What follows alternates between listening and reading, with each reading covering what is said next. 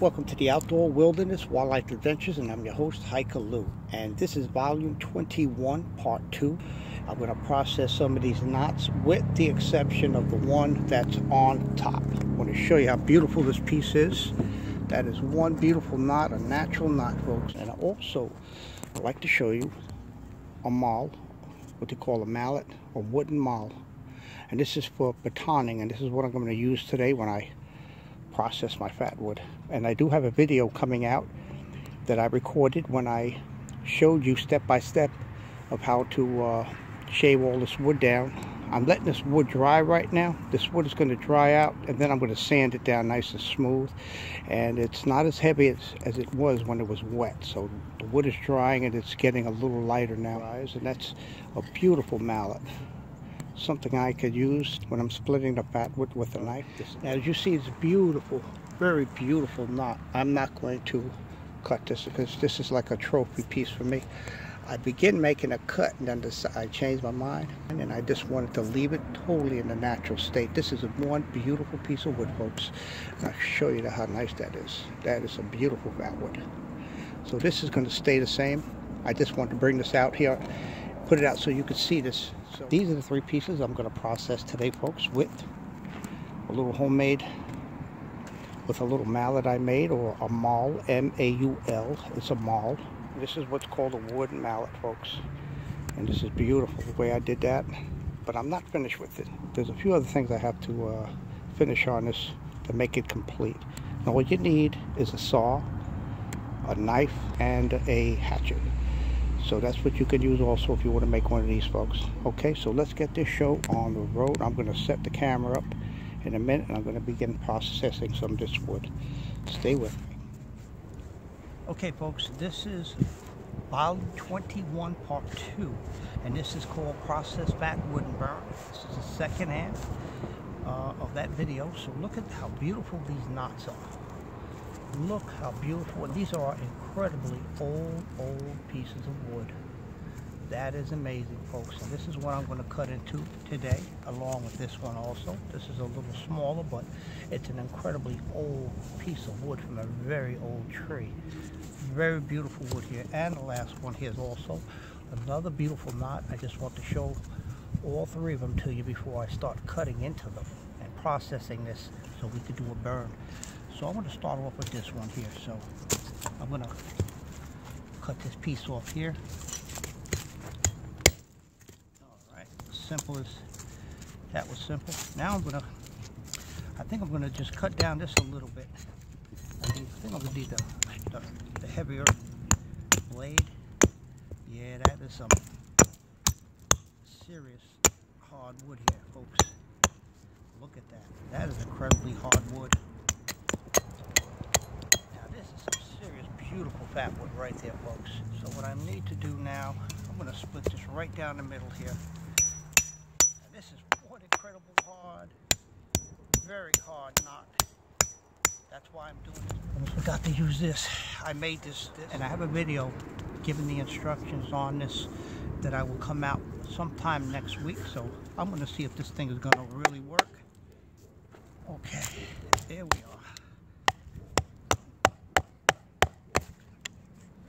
Be careful with my hand with this. Wow, this is incredibly this piece here is pretty big, a little bigger than my hatchet, but we're gonna see if this thing can cut through what you did. Oh my goodness, folks, look how incredible that wood is. Look how beautiful that is. That is incredible. That is a seriously incredible old fat wood. Look at that. Okay, I got 3 pieces from this. This is some serious old wood, folks. So I'm going to baton cut this down right here and see if this thing really works or not. Well, it's working already. And that is some serious, oh, that is a beautiful piece of wood. I'm going to leave like this with the exception of cutting this piece off so I could put this with a ferrocerium rod and a striker, and you put it around your neck, and this will be a survival piece of fatwood to get any fire started, even in wet conditions, folks. Okay, that's going to stay that way.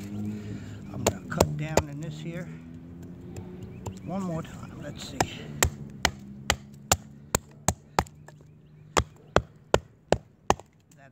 hardwood, folks.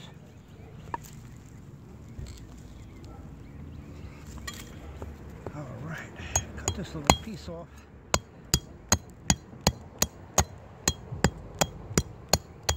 That's exactly what I was looking for, folks. Look how good that looks. That's some beautiful fatwood.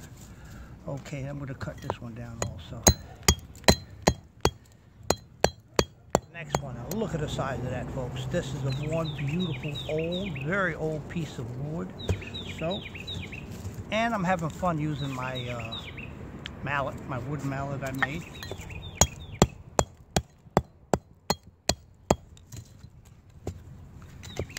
Okay, we're gonna cut this down right here.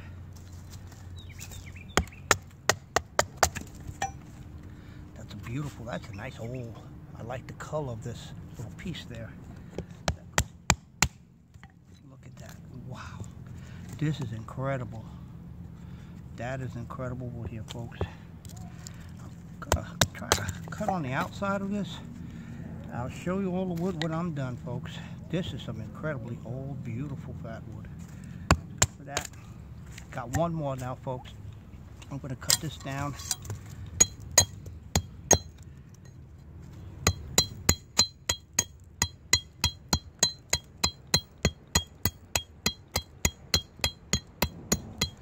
All right, here we are, number three. Number three. And look how beautiful that knot is.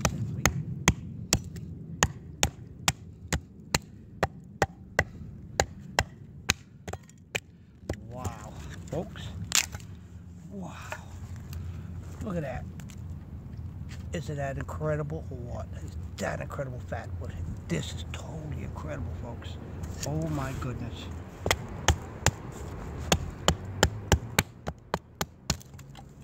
Look at that. Wow. Look at that. That is an incredible piece of fatwood, folks. Not to mention this. That is just awesome. High octane fatwood, folks. High octane. All right, what I wanted. Wow. That is solid wood, folks. Woo. Gotta cut down. There we are. Look at that. That is amazing fatwood, folks. Just take a look at that. Look at that. Coming around. Oh my goodness, look at that. This, if you could see, is where the branch was connected to the knot. That was connected to the trunk of the tree. And I got as close as I can because most of it decomposed. It rotted away. And what was left was hardwood. This is totally solid. And I'm going to keep this as a trophy. Every little piece counts. This is pile number 2. You can see that. That's the second pile of that knot and branch that I just cut up. And here's pile number 3. This is the larger out of all of the 3. And look at that. Look at this fatwood, folks. Wait until I put it on a cutting table, give you a bird's eye view, and then we're going to do a burn. I'll be right back. Welcome back, folks, to the Outdoor Wilderness Wildlife Adventures. And this is Scouting Fatwood Stump Adventures Volume 21, Part 2. This is called Processed Fatwood and Burn. And here's some of the wood that I just processed and cut up. And it's not in the final stage, more like a rough cut. So here we are, folks. Look at how beautiful the wood. Just like I say, as good as it gets. I don't know.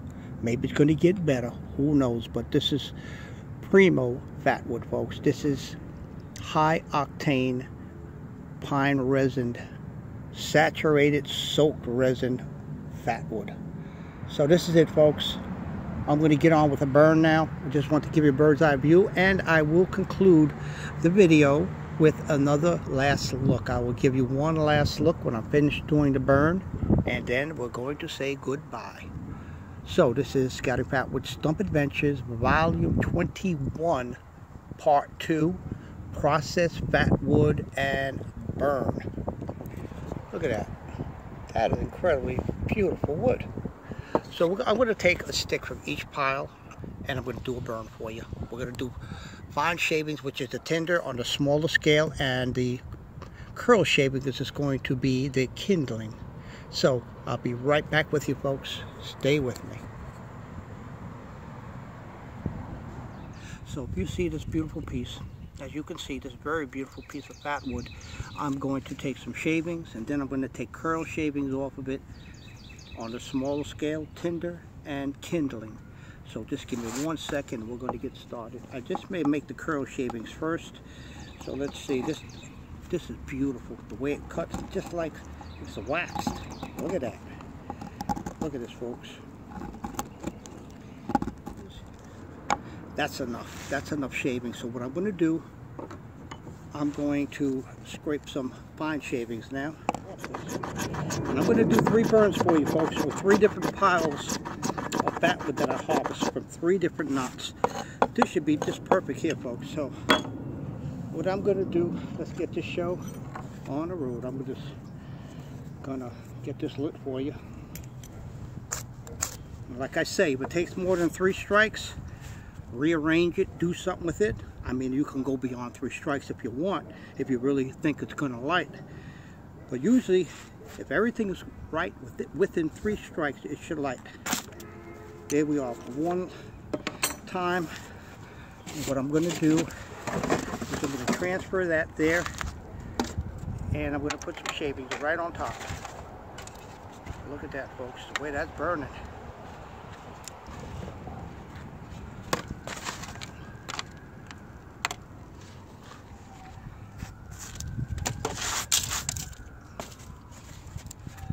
There we are, folks. Look at that. That's burn number 1. I'm just going to let that burn a little, just to let you see the power of the burn, like I call it. The power of the burn, folks. And the power of the burn is getting in my face. I'm breathing this stuff, and it's not good. The wind is coming right at me. Go figure. There we are now. That's the power of the burn. You see that right there, folks. That's it right there. Was that burn? Okay, so I'm going to put this out right now. Out. And making sure we're going to get to the next one in a minute. Here's burn number 2. An incredibly old, beautiful piece of fatwood. It has the same potency as the first one. But I just want to show you each knot that I processed, the branching knot. I'm going to do a burn from each one of them today. So, here we are. So what I'm going to do, I'm going to make some fine shavings first.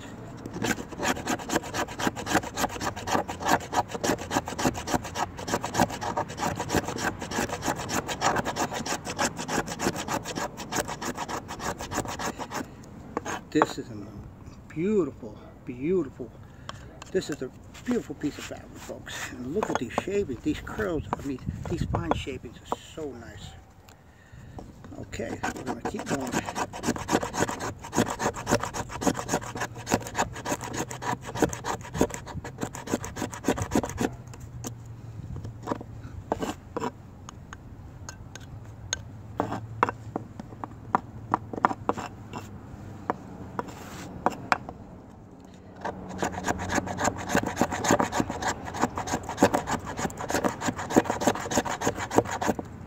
Piece of that wood is coming off.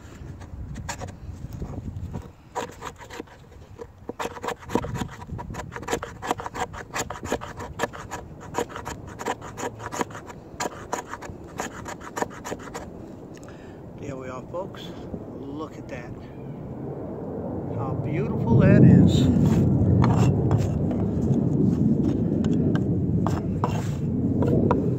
Okay, just a few more, and then I'm going to work on the kindling. That's going to be the curl shavings.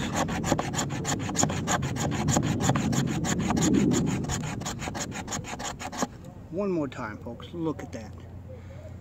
Look how beautiful that is. All right. Okay, I think we have enough shavings here.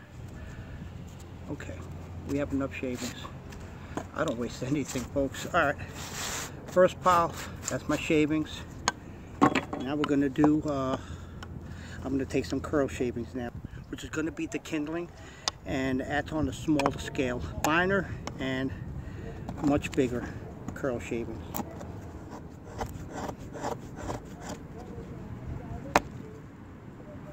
Look at it.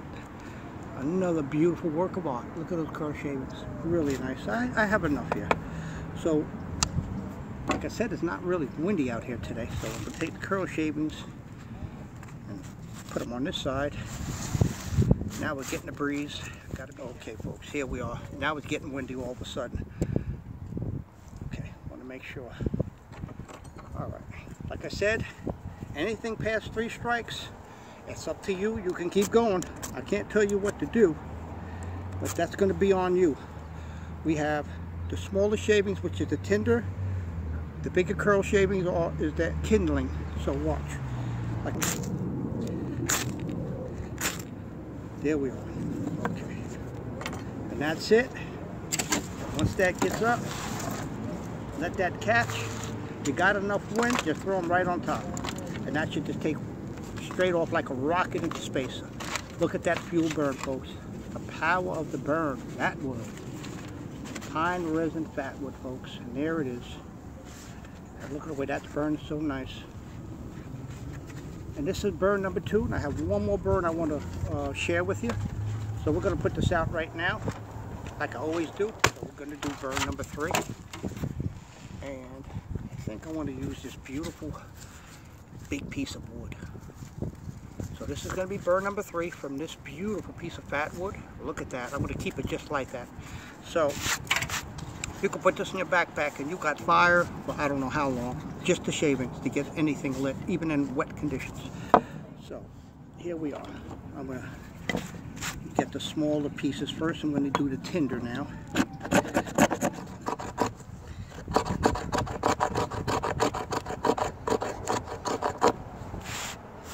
Okay, I think we have enough here, folks.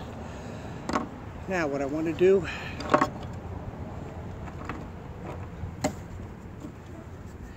okay, move this up front. I'm going to make some curl shavings from this now.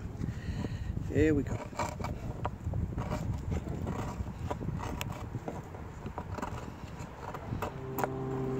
Okay, folks, I believe we have enough shavings for this. Oh yeah, definitely. These are not the biggest piles of shavings that I had made in previous videos, but for demonstration purposes, this is just fine.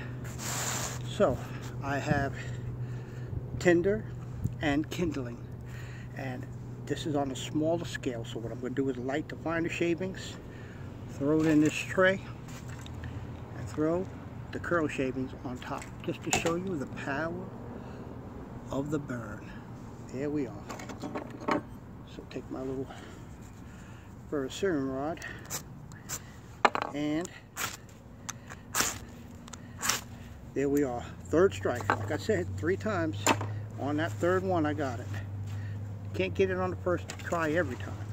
So just let that burn a little bit and just kind of move it over. And let that burn. You just throw some of the curl shavings right on top, and that's all she wrote. And that is it, folks. There is the power of the burn. And this is burn number 3.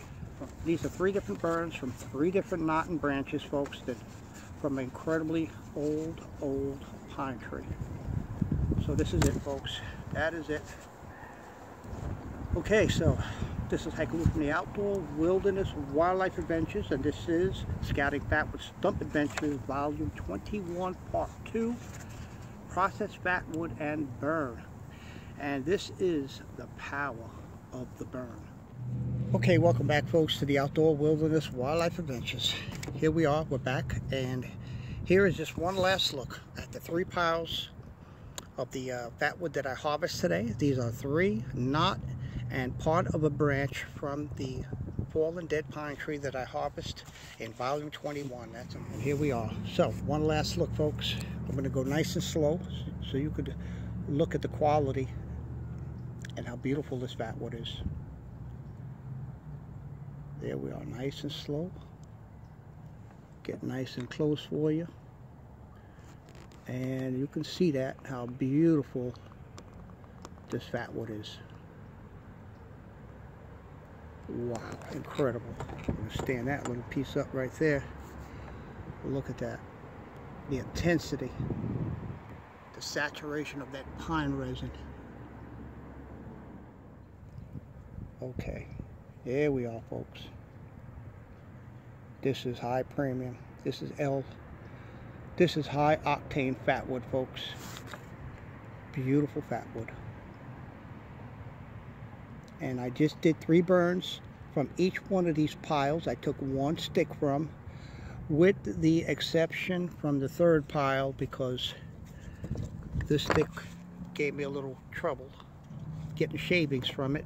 But when I do have an edge like this, see that edge right there? When I have an edge, it's easier to get the shavings from. This is more rounded off, and it was hard to. This was more rounded off, and it was hard getting some of the shavings off of this. But this is one incredible piece of fatwood, and I'm going to leave it just like this. It's beautiful fatwood, folks. That is premium fatwood. So I have a video I'm going to be coming out of how I made this mallet, a wooden mallet we call a maul, M-A-U-L, and I did this myself right here at the cutting table about a week ago. And this is hardwood. This is white oak, and it's drying up. Sandalwood is getting lighter, but it still is very dense, strong, you know, hardwood. This is white oak, and this is very, very hard. So what I'm going to do, I'm going to kind of make this a little smaller. I'm going to make the top, the head a little smaller, because I got to trim this down just a little more, including the top piece, because that's a little too big, and I kind of hit my thumb with that, and I wasn't too happy about that. I don't want to get hurt using my tools. So this is what I have here, folks. And this is the mallet, the wooden mallet that I batoned to split the fatwood up with the knife. Okay, folks. This is Hiker Lou from the Outdoor Wilderness Wildlife Adventures. Scouting Fatwood Stump Adventures, Volume 21, Part 2, Processed Fatwood and Burn. Until next time, be safe.